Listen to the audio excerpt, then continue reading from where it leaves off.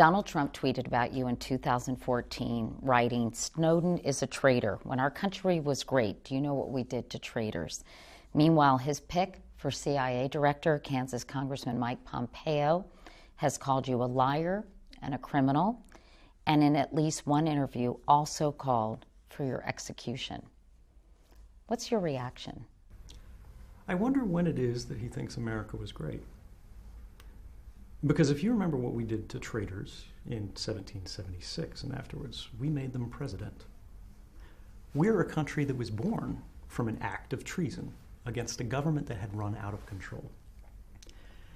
Now, this is not to say that breaking the rules is something that should happen all the time, but we should always make a distinction that right and wrong is a very different standard than legal and illegal.